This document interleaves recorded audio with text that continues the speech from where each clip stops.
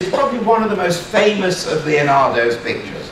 And what it said was the body was perfectly proportioned, that the distance between the fingers was the same as the height, etc., etc. I'm going to now shatter your illusions. It was the one concept that was total baloney. Totally wrong. He did not get it right, nor did any of the scientists of those days, partly due to what Hack was talking about before. We know that our DNA is transferred to our children, and each little bit of our measurements, whether it's the length of your femur or the length of your tibia or whatever, is slightly different in every person.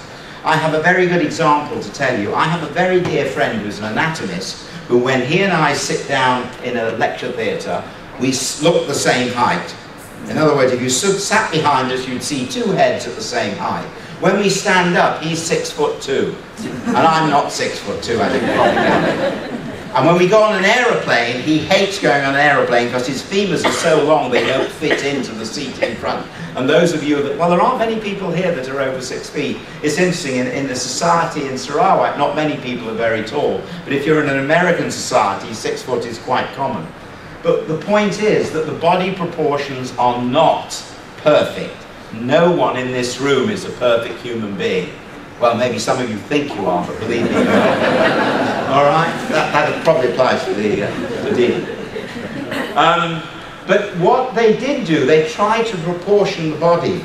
And when I was originally asked to go and help on this exhibition, I was talking to the person who was in the print room in Windsor Castle. And I said, but wasn't there Albert Dürer, who was another artist of the same period, didn't he do a lot of work on proportions?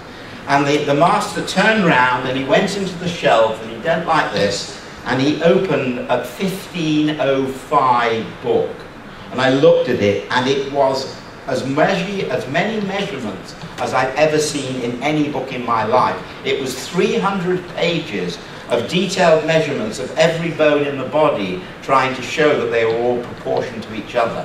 And the whole thing, of course, was rubbish, because no one has got the correct proportion. There is no correct proportions. They're different in every human being, but they didn't understand genetics in those times. But that's one area where Leonardo got it completely wrong. Now, being an inquisitive guy, he wanted to know where babies came from. And I'm going to show you two pictures. This was the first one, and this is a picture of intercourse. And what he has shown is the male with the penis, the uterus, the vagina of the female, the breast of the female, and you will notice that he's following what we call Galenic principles. Galen, who I said was the Roman anatomist, who actually, everything that Galen said was what everyone believed for 1500 years. And he said that babies were made from the animal soul, the spiritual soul, and the material soul. So what has he got? He's got something coming from the spine into the penis.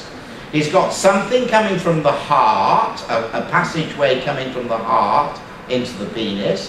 And he's got a passageway coming from the testes into the penis.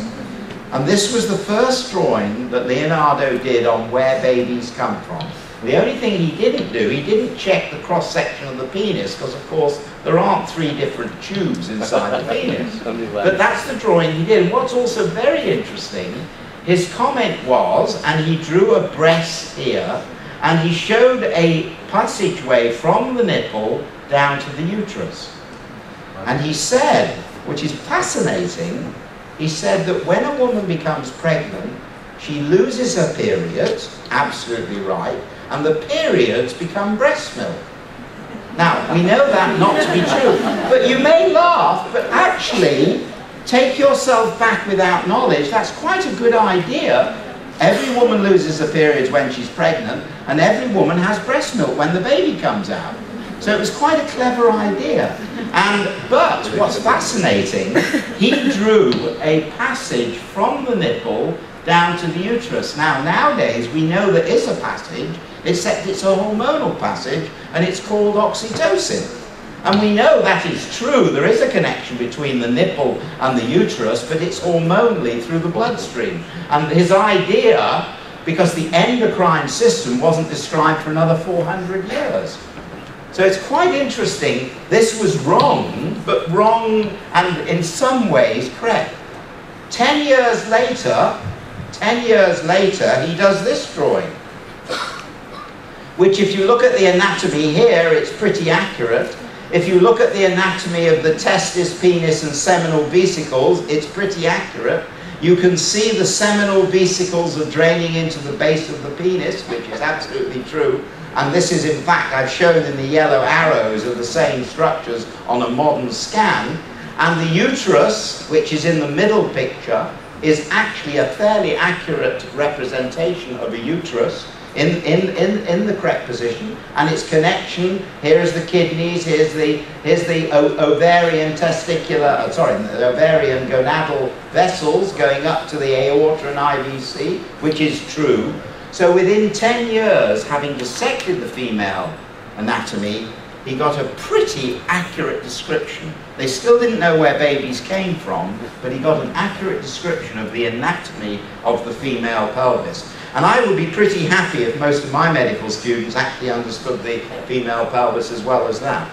These days, with the little amount of anatomy they do, that's not always true. And this I want to bring you to the end. Again, how many people have seen this picture of the baby in utero previously? Come on, put your hands up if you've seen it before. Okay, not so many of you, but about a dozen or more. It's a very famous picture of Leonardo's, and what you can see here is the baby in utero. He's drawn the uterus rather like a walnut casing, which of course it isn't quite as big as that. And there's the ovary at the side, which is correctly done. But even more interestingly, you can see that he's tried to explain the placenta rather like Velcro. Do you all know what Velcro is? You call it Velcro? You do? Okay. Like Velcro, and he's shown the uterus here, the baby's and the mother's parts of the placenta like Velcro interweaving with each other, which again is a very clever idea, and it's not far from the truth.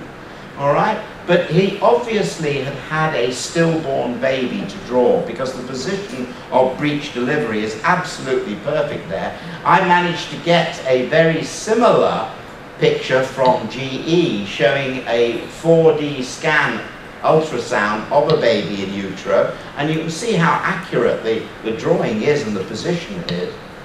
What happened, in fact, at the time that I first gave a lecture on this topic a few months ago, one of my daughters was pregnant. So I gave her some money and I said, I want you to do me a favor, Nadia. I want you to go down to the latest scanning in London, and I want you to get your tummy scanned so I can have this little picture to compare with Leonardo's picture. And at the time when I first gave the lecture, I didn't know whether that, nor did my daughter know whether it was a boy or a girl. But just to tell you, his name's Alfred, and he's about 4 months old now. And he's my latest grandson. So I hope I've shown you that Leonardo was an extraordinary scientist anatomist, an amazing artist who was hundreds of years ahead of his time, and sadly all the pictures that I've shown you were not revealed until about the 1800s, when only a couple of people looked at them, and it wasn't until the 1900s that they went on display. And the reason that in fact England has them, the Queen owns all 500 pictures of Leonardo's at Windsor Castle, and that was because when Leonardo died, someone bought his pictures in a folio, and they sold them to the Duke of Arundel, who gave them to Charles II in 1660 something, and that is why the British Queen has the most valuable collection of anatomy drawings of Leonardo da Vinci. I'll be happy with Hack also to answer questions on anything you've heard today. Thank you.